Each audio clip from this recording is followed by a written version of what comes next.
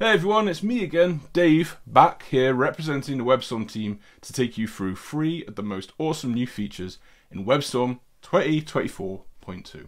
All these features will also be available in our other JetBrains IDEs like IntelliJ IDEA, PHP Storm and PyCharm. Just make sure to update to the latest version. And with that preamble out of the way, let's take a look at what you're getting in the box.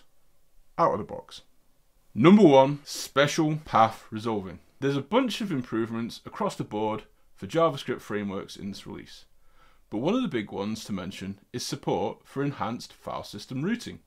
It works for frameworks that use this kind of routing system, such as Next.js, Nuxt, Astro, and Svelte. It provides auto-completion and navigation based on your project's file structure.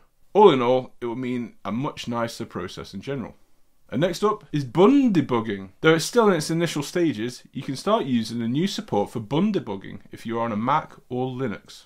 Unfortunately, Windows users like me have to wait a little while longer.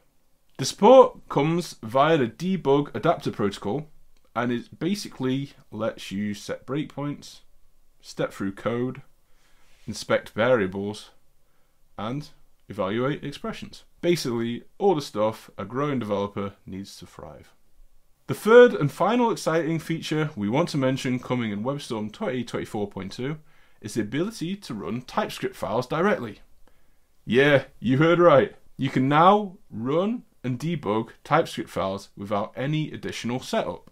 It means you can execute TypeScript files from different entry points without having to compile it all first. It works a lot like it does with JavaScript, and is all possible because it utilizes the integrated TSX loader in the IDE.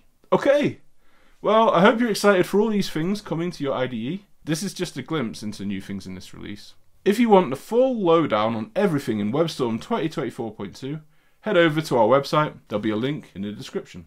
Thanks for watching, and happy developing!